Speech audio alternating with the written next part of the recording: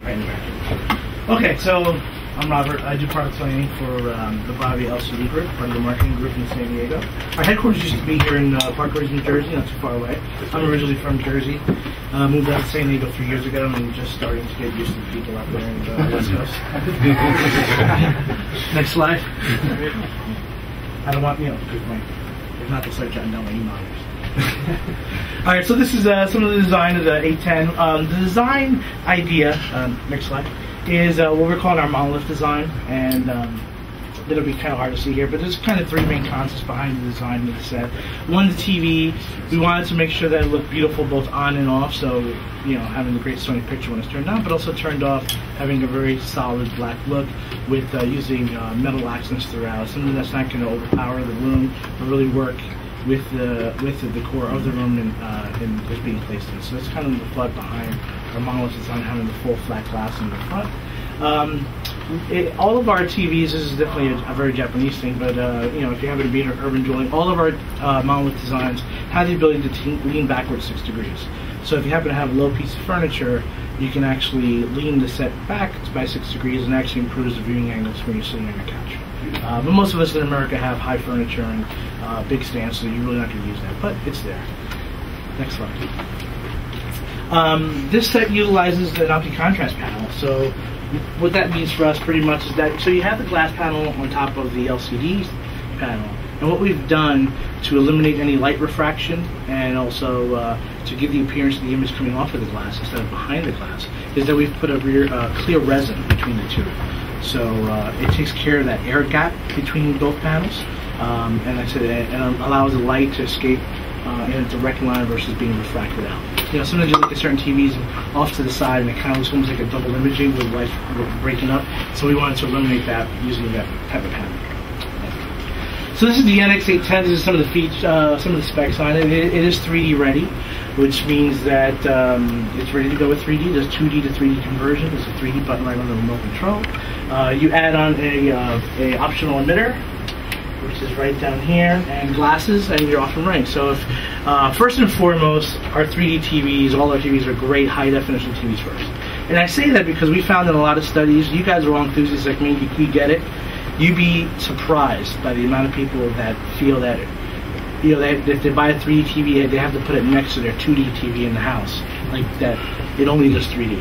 It's a huge misconception in the out there in the public, believe it or not. Tons of focus groups, and we're constantly being told that over and over again. So it is a great 2D TV that happens to do 3D as well. It is 3D ready to go. So the customer can purchase it, still get a great 240 Hz television set. A couple months down the road, they get into 3D gaming or finally when an Avatar, some movie that they really want to watch on 3D comes out, they can just go back, get the emitter, and they're off and running and they're ready to go with 3D.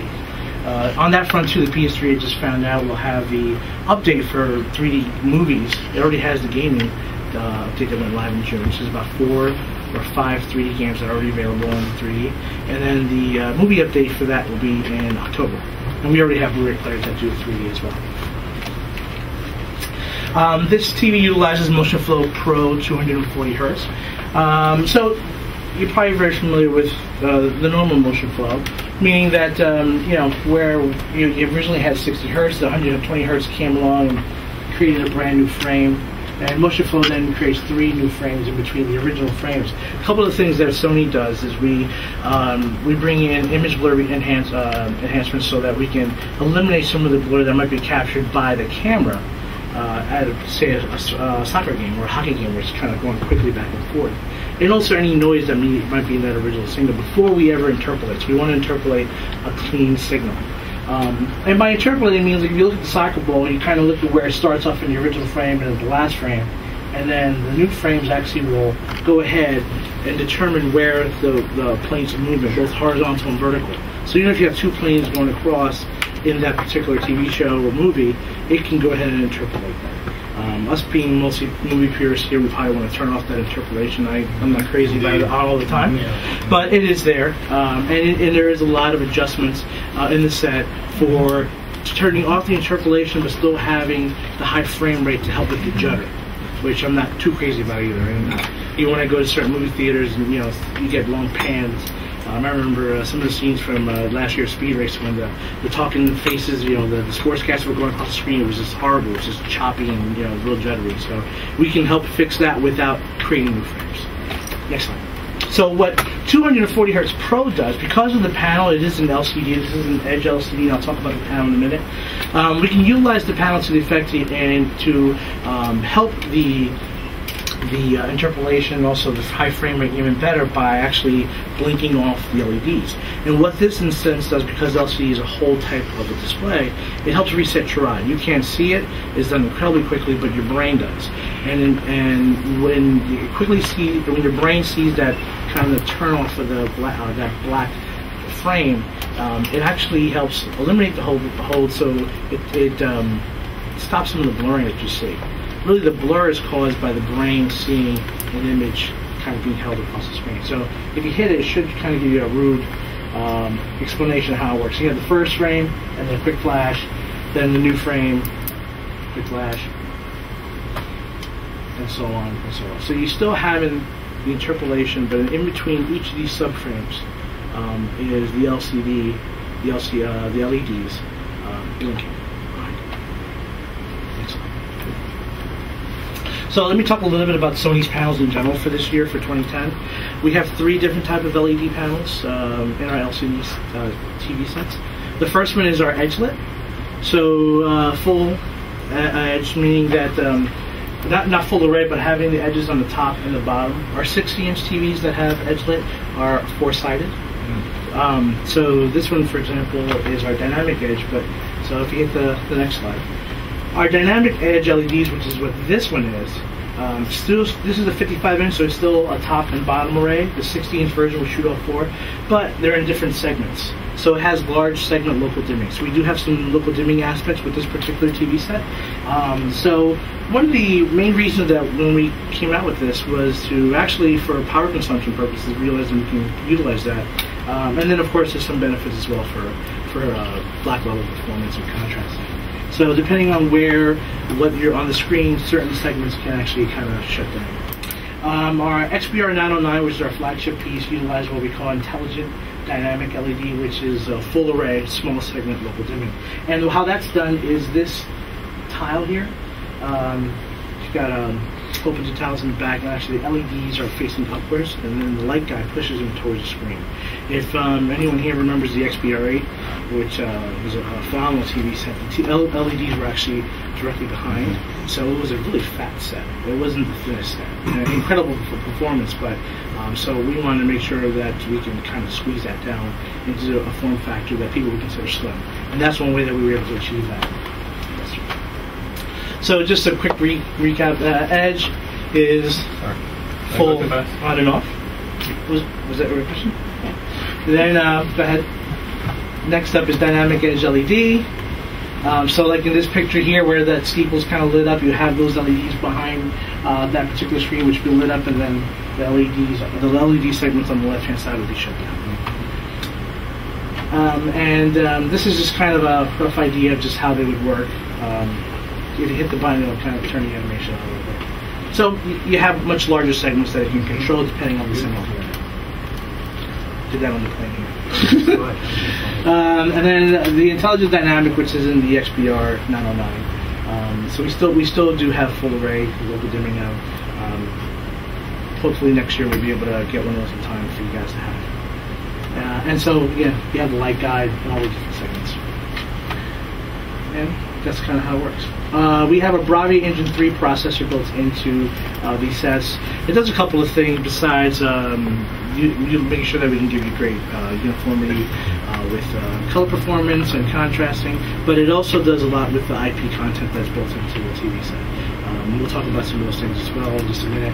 So it just makes sure that you're taking that file that was originally meant to be played on a laptop on a 13-inch screen and blowing it up to a 60-inch. We want to try and make it look as best as possible. So our engine actually does that. Speaking of our internet capabilities, the NX810 is Wi-Fi. So out the box you can either hook up Ethernet or you can go ahead and turn on the Wi-Fi capabilities and go onto your network. We currently have about almost 40 different web channels that are available. Obviously, the normals that everyone's got, the Netflix, YouTubes, Facebook, Twitters, but there's a lot of other ones, and they're kind of broken up into different clusters. So if you hit them up, these are our premium partners. Anyone want to take a gander at what our most popular internet channel is? YouTube. Netflix. YouTube. I heard YouTube. That's number 1. What's number 2? Netflix. No, not Netflix. No. Pandora. Because the Pandora and Netflix are always duking it out for the second place, which we were quite surprised. It shows that people are using their TVs as radio stations, their radios. A lot more than we suspected. The numbers are huge. And then, believe it or not, usually somewhere in that top 5 is Flickster, which is movie trailers. So we see spikes like when the Tron trailer hit. There's a whole bunch of people look at the Tron trailer or the new Harry Potter when that hit. So they're watching trailers on their TVs as well. So we have different clusters. We have exclusive content that Sony offers.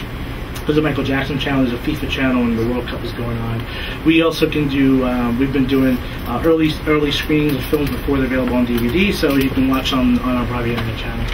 And then you can keep hitting it. So it's just different, whether it be sports, lifestyle channels, web videos. There's a lot of things besides just the normal stuff that we can offer that's already built in. All this stuff is all free content that's available the day you plug in and you go online to the network. What's the bandwidth requirement? About 6 megabits. We ask. They are all of our IPTVs, like this one here, are DLNA enabled, so they will go ahead and get whatever content's opened up on your network. So there'll be photos, videos, and music. You can go ahead and get that, so you can share it right at your living room and not have to go to your laptop. It also has renderer capability, so if you happen to have Windows 7, for example, you can actually send. So not only can it pull content, but you can also push content to the TV. So if you have your laptop and you want to show your family a birthday picture, you can actually right-click on that, and it'll just say send to the Bravia, and it'll pop up on the screen. As far as 3D goes, Sony says we're pretty much the only company that's into every single aspect of 3D, and so we have a real big knowledge transfer of what we do in the broadcast side and the motion picture side, and how we can deliver that in our hardware and software and duplication. In every aspect of 3D, we're there, and we're leading the way with that. So we have our gaming, we have movies that we do. Hollywood A Chance to Meatballs is out on Blu-ray. That's available. Monster House comes out in 2 weeks, and we have some other titles. James Cameron used a Sony camera to shoot Avatar. Even our ImageWorks system, which did Alice in Wonderland, and converted that. So we try and take use of what technical aspects we have in Hollywood to try and make our hardware better as well. This is for any budding filmmakers. We even offer we have a 3D technology center at Culver City. So if you wanted to come to Sony, it's a free course with some of the best cinematographers in the country, teaching you how to shoot 3D, how to stage, and it's all done in our studio as well. It's a pretty cool course if you ever get to California. If you want to come check it out, you can totally do it. It's completely free. We announced at CES this past year a 24/7 video channel coming to satellite and cable next year with IMAX and Discovery Channel. So it's 24/7 3D content that we're working with them. So that's going to be coming pretty soon. We really want to make sure that you have the hardware, but you got to have something to watch on it. So we're trying to do our best to make that happen. You can hit the next one. We're on time. Like I said, the NX810 is 3D ready, so all you need is the emitter and glasses. We do have models that are 3D built in, so the emitter is already built in. So it gives the customer the option where to go that day they can. One of the cool things about having the emitter is that it also helps with placement in the room, so that you can make sure that anywhere you sit in the room, regardless of what angle you're at, you're always going to get a great signal from the emitters when you're sitting there with your glasses. You don't need to be directly in front of the TV set. Like some other models, you really have a lot more flexibility in placement. What's the angle on your emitter?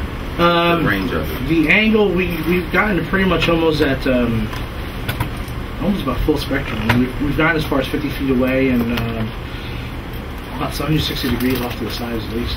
Yeah, it's pretty wide. There's 15 emitters that are built into, there's 15 IRs spitting out of the emitter, so it's pretty robust. And that is it.